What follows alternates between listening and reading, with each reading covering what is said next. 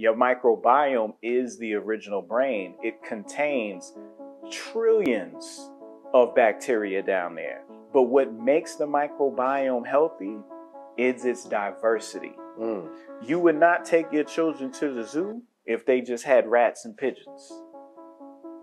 You take them to the zoo because they got flamingos, they got lions, they got zebras, they got red pandas, they got Komodo dragons. You know, they got all of this diversity there.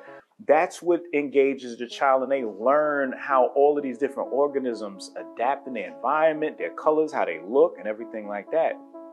The diversity of your gut is the same thing. The more diverse the microbiome is, the greater your health ends up becoming. And the greater your health is in your microbiome, the more profound your brain can function.